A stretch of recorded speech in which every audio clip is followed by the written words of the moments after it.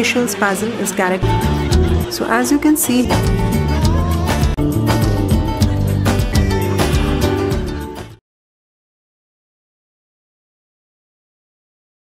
and it is mostly affecting the orbicularis oculi, that is the muscles around the eye, which have an involuntary forced repetitive closure of the eyelids, and the patient does not have control and finds it difficult to open them when he suffers an attack of these spasms. Gives us a final concentration of 2.5 international units of the toxin in each 0.1 ml of the reconstituted solution. So the normal saline is taken into a 2 ml syringe, and this 2 ml of diluent is then placed into the vial containing the freeze-dried preparation of the botulinum toxin, and the vacuum inside the vial automatically draws the fluid inside. Normally most of the powder would dissolve in the diluent on its own. Vigorous shaking is to be avoided, as we do not want to agitate the solution and form too many bubbles. A small degree of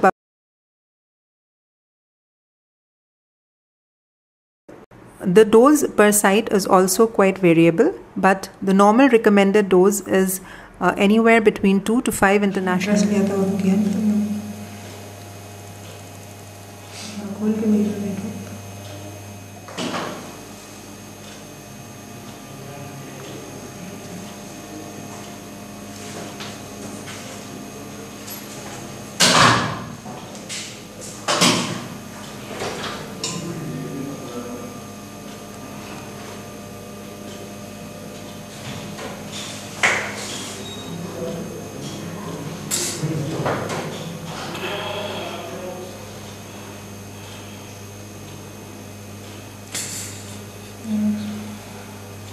Per site.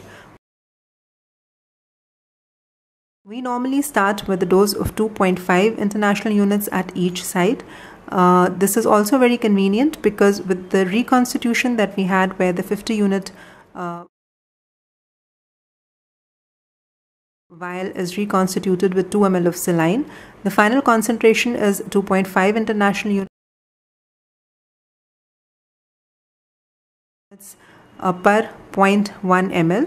Therefore, at each site we need to inject Now, this is the Botogenie that is available, and this comes in the standard packing with a fried preparation of the botulinum toxin in one vial and the normal saline for reconstitution in the other vial.